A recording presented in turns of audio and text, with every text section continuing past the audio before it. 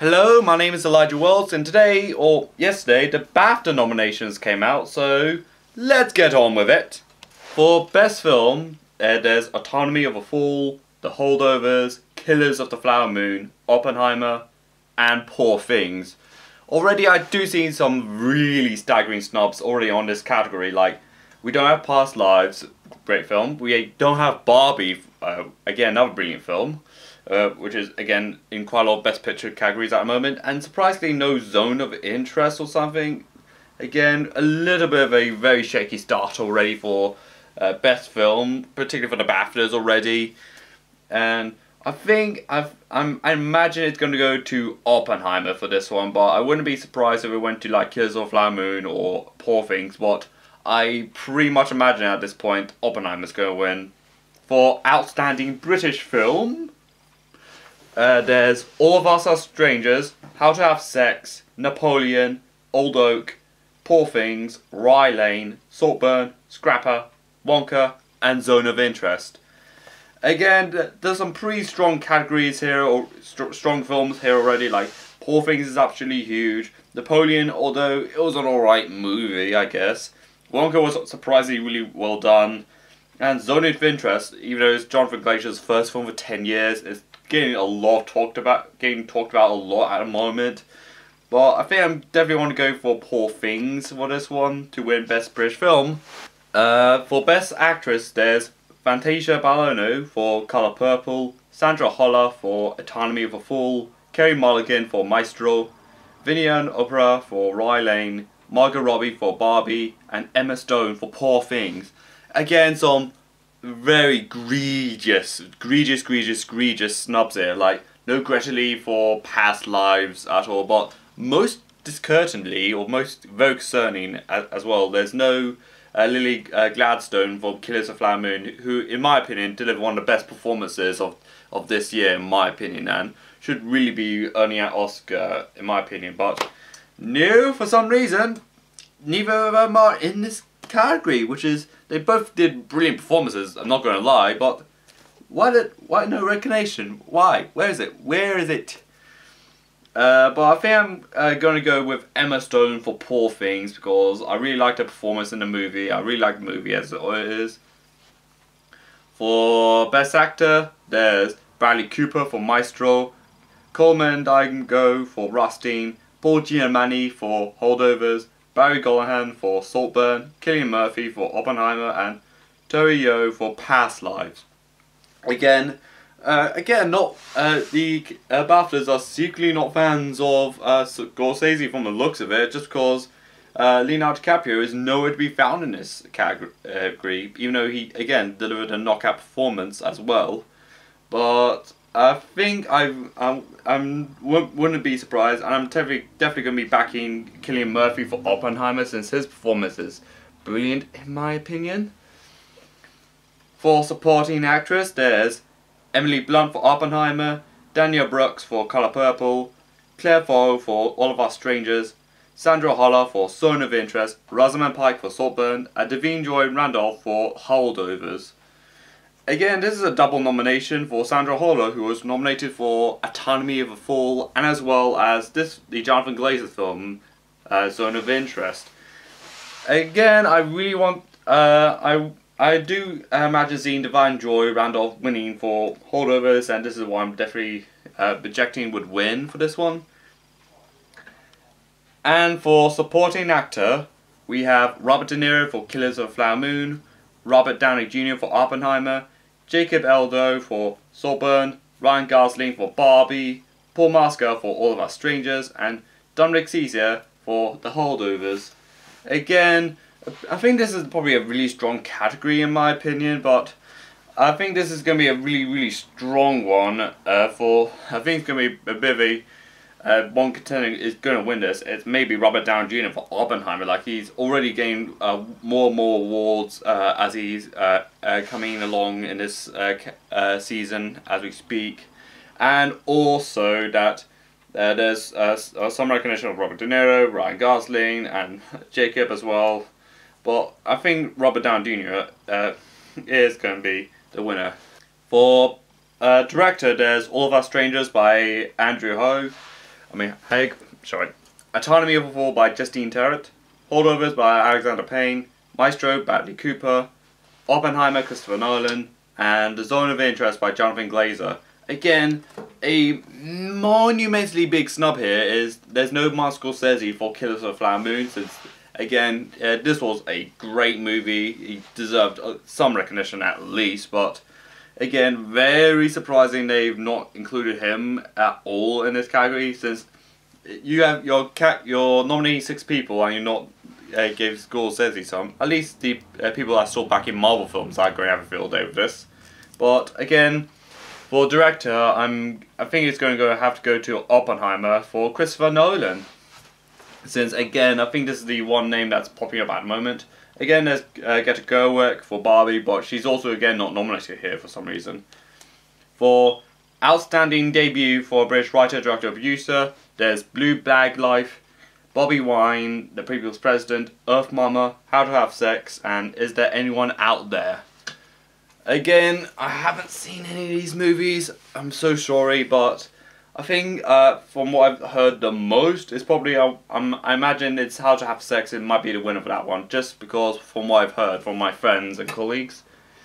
And a film not in English, there's 20 Days in Maripol, Autonomy of a Fall, Past Lives, Society of Snow, and Zone of Interest.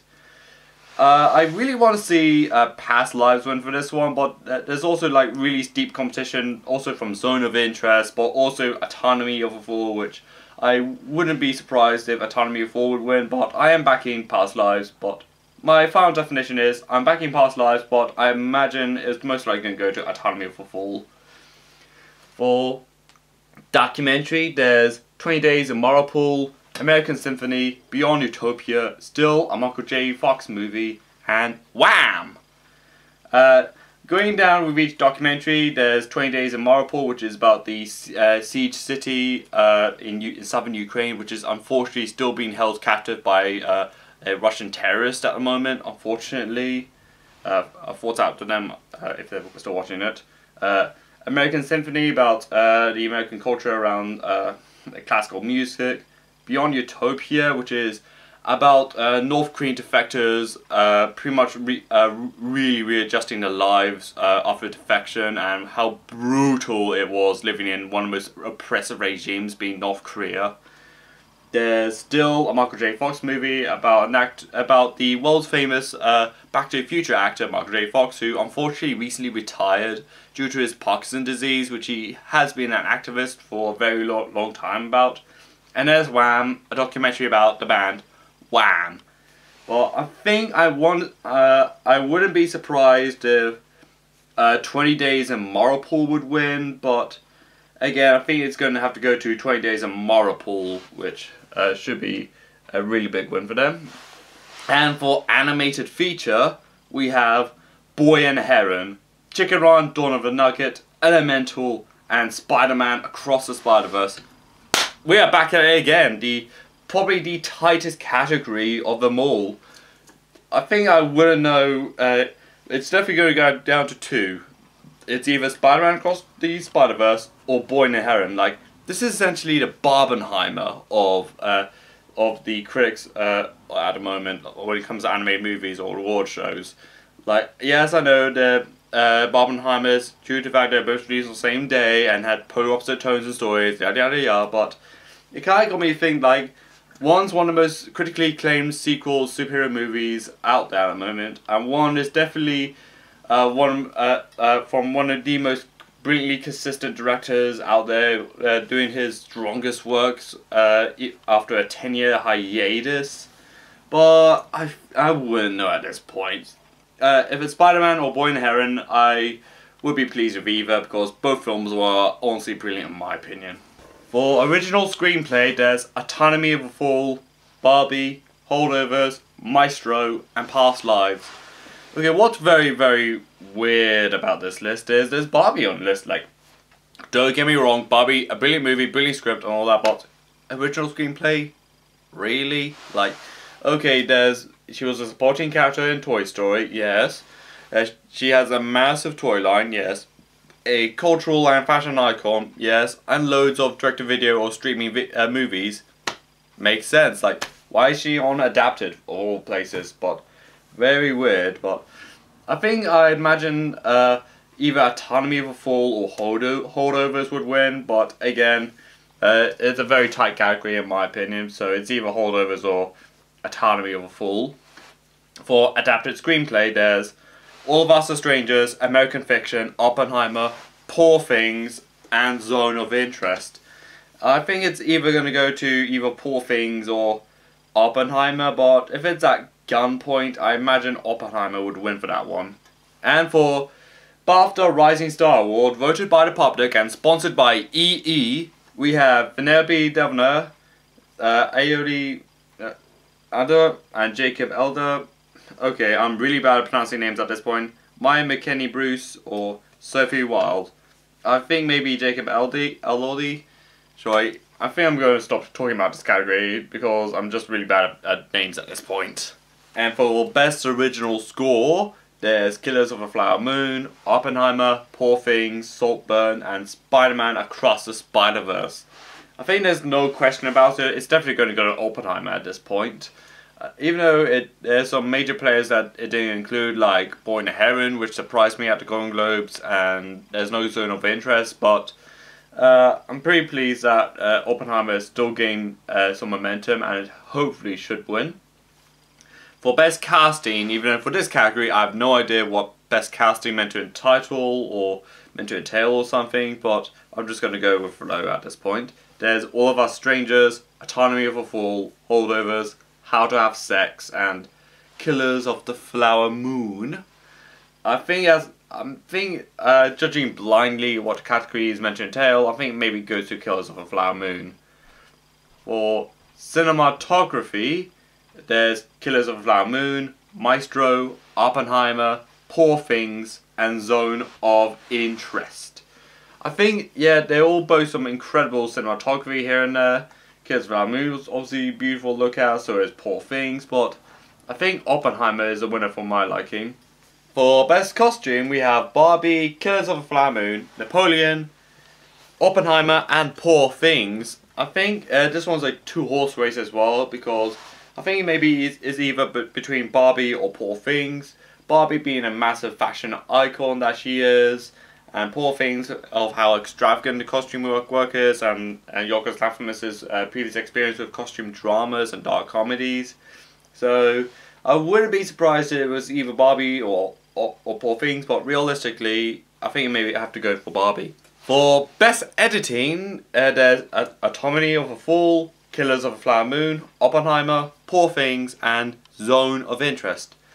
Again, some really good choices in this category, like really good films in this category. I think it's going to go to Oppenheimer for this one, because I really do like the editing it does, like between the interwoven narratives, in my opinion. And we have, for production design, we have Barbie, Killers of a Flower Moon, Oppenheimer, Poor Things, and Zone of Interest. Again, with costume, I think this is going to be a very tight category, particularly between Barbie and Poor Things, in my opinion. But I think in the ideal world, I might see Poor Things win for this one, but realistically, it's going to go to Barbie. For makeup and hairstyling, we have Killers of a Flower Moon, Maestro, Napoleon, Oppenheimer, and Poor Things. Maestro's one was particularly controversial because Bradley Cooper's character, Leonard Bernstein, is Jewish, and of course it was noted that Bradley Cooper used a prosthetic nose to make his nose to be bigger, and adding to the stereotype that Jewish people have big noses. And surprisingly, Steven Spielberg, the film's producer, defended the use of that, and of course, Leonard Bernstein's estate even defended the makeup choice, which is surprising, but just roll with it. But I think I want to see Poor Things win for makeup and hairstyling, because I really like Willem Dafoe's deformities he had, which are very interesting in my opinion. And for sound, we have Ferrari, Maestro, Mission Impossible: Dead Reckoning Part 1, Oppenheimer, and Zone of Interest. And for Zone of Interest, which is very interesting how critics are describing the sound work of this movie, as all the horrors of the Holocaust, like it plays in the background in sound, like gunshots, like furnaces and people crying and all that. It's all played in the background, which is adds to already massive terrifying figure of a movie so far. But I think, again, if we're talking about ideals, I think Oppenheimer is going to win for sound. For visual effects, we have The Curator, Guardians of the Galaxy Volume 3, Mission Impossible Dead Reckoning Part 1, Napoleon, and Poor Things. Again, what's also majorly surprising is no Oppenheimer in this, even though the movie does mostly employ practical effects, which again nowhere to be found in visual effects. But I think this is a very tight category, even without Napoleon. I mean without Oppenheimer. I do apologize. Which that would have been a surefire winner and would be in the shortlist in the Oscars, unfortunately. But I think I do want to see The Curator win for visual effects because visually it's a very cool movie, and visual effects wise, on an $80 million budget, it's also very cool. And of course, to wrap things up at the short end of things, we have short film, Festival of Slaps, Grotda, Jellyfish and Lobster, Such a Lovely Day, and Yellow. Again, I've not seen any of these, unfortunately, so I'd imagine it goes to Festivals or Slap. It's, I don't know, it's about Will Smith, I guess, or Joey Barton on a typical day on Twitter. But Festival Slaps maybe. For short animation, we have Crab Day, Visible Mending, and Wild Summon. Maybe Crab Day, I don't know. So, what do you think of the Bafta nominations? Let me know in the comments, subscribe to my channel, like this video. Follow me on Twitter, Instagram, and Letterboxd, and this is Elijah Wells, and bye.